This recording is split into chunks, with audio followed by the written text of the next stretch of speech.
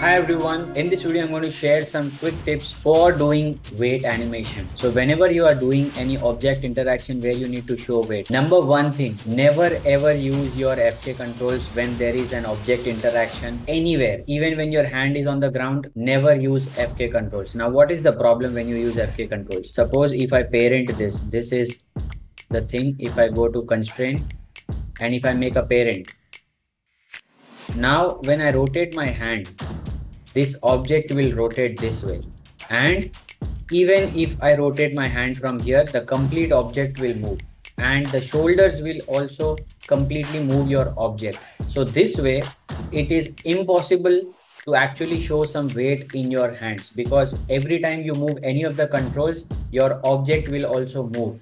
And for showing weight, we need that to be something which should not be impacted by any other controller.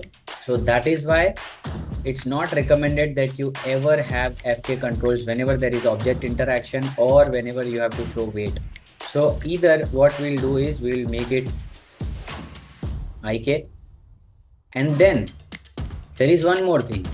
Even if you make it IK, suppose this is an IK control, right? Now it's IK, but still there will be a problem if you see here right side, there is an option called follow.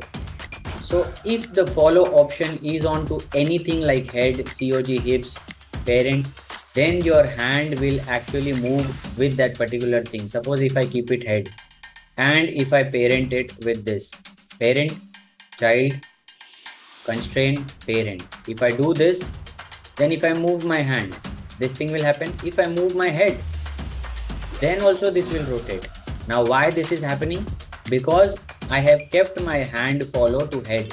That is why whenever there will be head movement, there will be the hand movement also. So it's recommended that whenever you do any kind of weight shots, you keep your follow as master or global, so that it is independent. It is not affected by any of the movement of any of the controls, whether it is pelvis, whether it is head, whether it is COG.